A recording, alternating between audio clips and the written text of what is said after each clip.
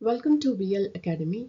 In the video, final accounts of companies exercise problem number 3 நம்ம பார்க்க போறோம், which is in page number 7.87.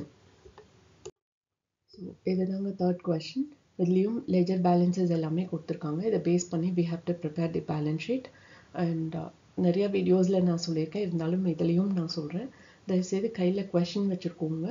இல்ல அப்படின்னா நீங்க வந்து வீடியோ பாஸ் பண்ணி இந்த கொஸ்டினை காப்பி பண்ணி வச்சுக்கோங்க. ஒன்லி தென் நீங்கள் ஆன்சர்ஸ் பார்க்குறப்போ உங்களுக்கு அது ஈஸியாக புரியும். இல்லை உங்கள் கையில் டெக்ஸ்ட் புக் இல்லை, நிறைய பேருக்கு டெக்ஸ்ட் புக் வாங்குறதுக்கே முடியாது. அந்த மாதிரி இருக்கிறவங்களாம் தயவுசெய்து இதை பாஸ் பண்ணி நீங்கள் கொஸ்டினை காப்பி பண்ணிக்கோங்க.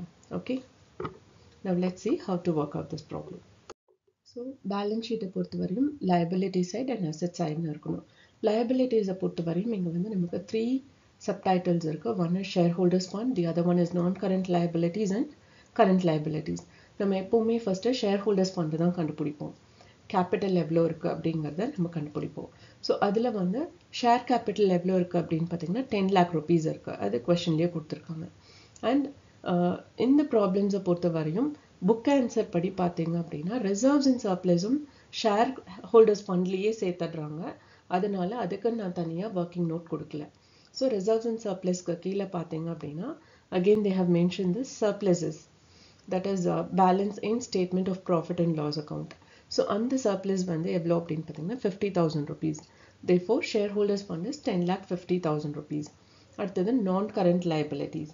non current liabilitiesல 12% debenture மட்டும்தான் இருக்கு, that is 5 lakh rupees. So non current liabilities is 5 lakh rupees. It's a very simple problem. அதில் கரண்ட் liabilities அதுக்கு கீழே பார்த்தீங்க அப்படின்னா trade payables and proposed dividend. So trade payables அப்படிங்கிறது ஒன்றும் இல்லை, கிரெடிட்டாஸ்.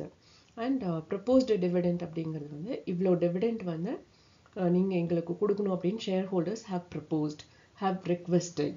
ஸோ டிவிடெண்ட்டுங்கிறது ஆப்வியஸ்லி அந்த இயர் எண்டில் நம்ம கொடுப்போம் ஷேர் ஹோல்டர்ஸ்க்கு. அதனால அதுவும் கரண்ட் liabilities கீழே வந்திருக்கு. So therefore the total current liabilities is 2,50,000 rupees.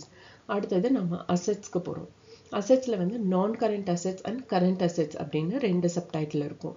So that is under நான் கரண்ட் அசெட்ஸ் ஒரு வருஷத்துக்கு மேலே நம்ம யூஸ் பண்ணுற எந்த ஒரு பொருளாக இருந்தாலும் அதை வந்து நம்ம நான் கரண்ட் அசெட் அப்படின்னு சொல்லுவோம். இல்லை லாங் டேர்ம் அசெட்ஸ் அப்படி கூட சொல்லிக்கலாம். ஸோ அப்படி லாங் டேர்மில் யூஸ் பண்ணக்கூடிய அசெட்ஸ் என்னென்ன அப்படின்னு பார்த்தீங்கன்னா machinery and government bonds. As of this problem அது வந்து 9 lakh and 4 lakh, so total is 13 lakh rupees. So அடுத்தது கரண்ட் அசெட்ஸ். கரண்ட் அசெட்ஸுங்கிறது வந்து அந்த வருஷத்துக்குள்ள நமக்கு எல்லாம் அசெட்டாக இருக்கக்கூடியது. அது வந்து work in progress. Work in progress அப்படிங்கிறது வந்து மேனுஃபேக்சரிங் ப்ராசஸ். அது வந்து ப்ராக்ரஸ்லேயே இருக்காது. At one stage it will turn over to finished goods.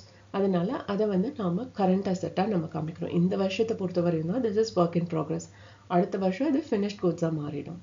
அதனால that is under current assets the value is 4 lakh rupees and cash and cash equivalents அது 1 lakh rupees. Okay, கேஷும் நம்ம கையில் இப்போதைக்கு 1 lakh rupees இருக்குது இந்த வருஷத்தோட எண்டில். பட் அடுத்த வருஷம் இட் மே சேஞ்ச். அதனால அதுவும் நமக்கு கரண்ட் அசெட்ஸில் வருது. So total is 5 lakh rupees. So as per balance sheet நம்ம என்ன பண்ணணும் அப்படின்னா liabilities அது கீழே வர சப்ஹெட்டிங்ஸ் எல்லாம் எடுத்து அதோட கிராண்ட் டோட்டல் போட்டு நம்ம திரும்ப அதை டோட்டல் பண்ணணும். ஸோ இங்கே ஈக்விட்டிஸ் அண்ட் லைபிலிட்டிஸை கீழே பார்த்தீங்க அப்படின்னா working note number 1 that is share holders fund அது வந்து 10,50,000 rupees. And working note number 2 that is நான் கரண்ட் liabilities அது வந்து 5 lakh rupees. And current liabilities is 2,50,000 rupees which is working note number 3. So இது மூணையும் நம்ம டோட்டல் பண்ணோம்னா we'll get the grand total as 18 lakh rupees. That is the total liabilities. And asset side பார்த்தீங்கன்னா 2 subtitles இருக்கு. One is non-current assets, that is working note number 4, that is 13 lakh rupees. And current assets வந்து working note number 5, that is 5 lakh rupees. So அதோட டோட்டலும் 18 lakh rupees. Therefore, assets and liabilities got balanced. So இந்த video watch பண்ணதுக்கு ரொம்ப ரொம்ப thanks. இந்த video நிஜமாவே இன்ஃபர்மேட்டிவாக இருக்குன்னு feel பண்ணிங்கன்னா லைக் பண்ணுங்கள், ஷேர் பண்ணுங்கள் அண்ட் சப்ஸ்கிரைப் பண்ணுங்கள்.